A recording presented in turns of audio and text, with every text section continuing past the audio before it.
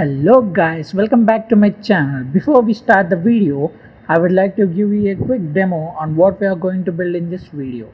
Using Postman, we will send a mobile number and a message to our API and see how it works. So, you got the basic idea what we are going to build in this video? Let's get that thing started.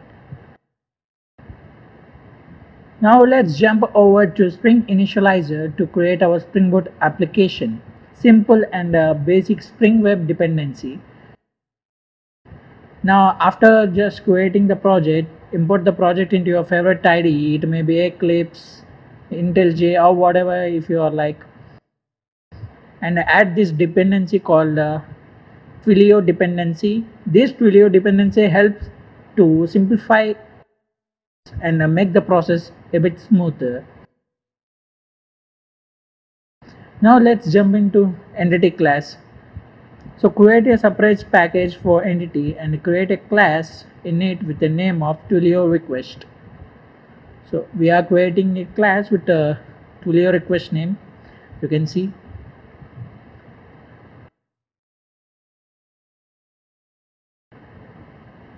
Now the class is created, we will annotate this class with data annotation, which will automatically generate the getters, setters and constructors.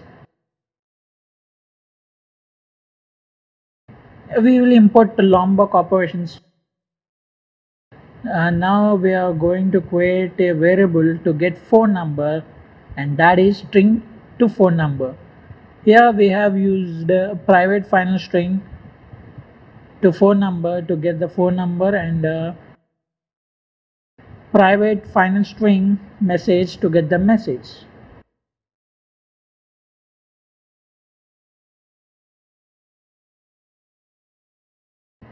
So these variables stores the phone number and message that we are going to send, and after completing the entity class we are going to jump into the controller.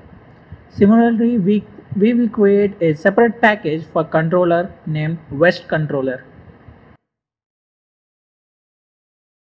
In this package, let's create our controller class named SMS controller.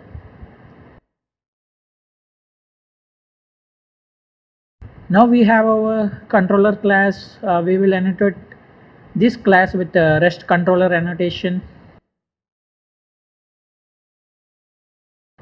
and we will use public response entity strings. So now you can see I'm creating a API endpoint post mapping for a SMS send message, and add post mapping annotation with SMS as an endpoint for this, and it will take Twilio request as a parameter.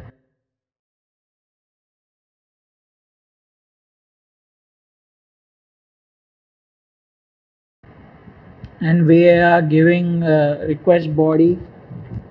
Request body contains Twilio request, and we are going to create an object Twilio request.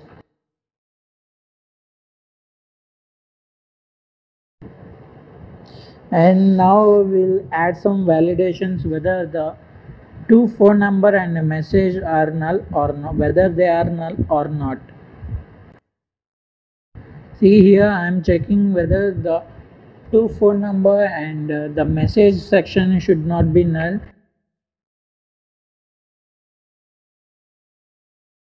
If it's null, it should return like a invalid request with a bad request as its status. So we have given here response entity along with bad request, and in the body we are giving invalid request. So if both the fields are not null, then we are going to create three variables to hold from number, message and to number. And to number 2 string to number.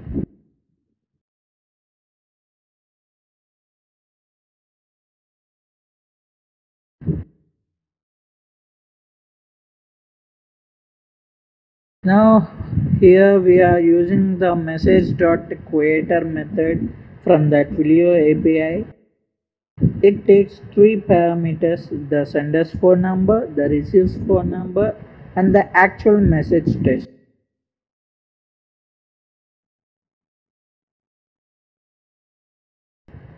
The receiver's phone number,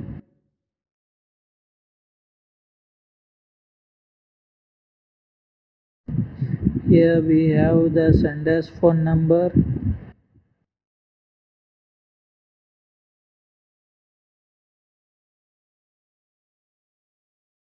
and the message.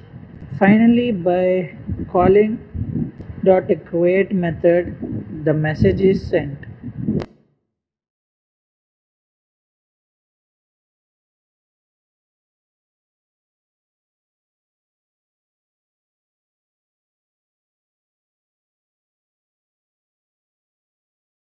Now jump to the main class. We need to set up the account SID, the authentication token of Twilio account.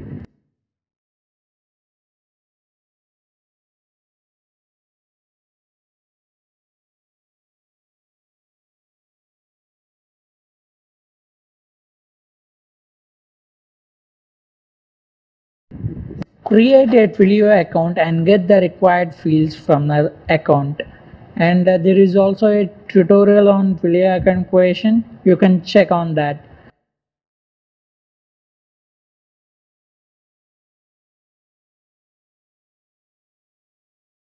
And then initializing Twilio and make sure our application is connected to Twilio and ready to send messages.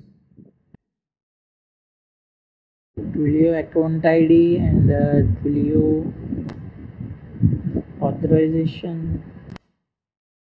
Thanks for watching my video.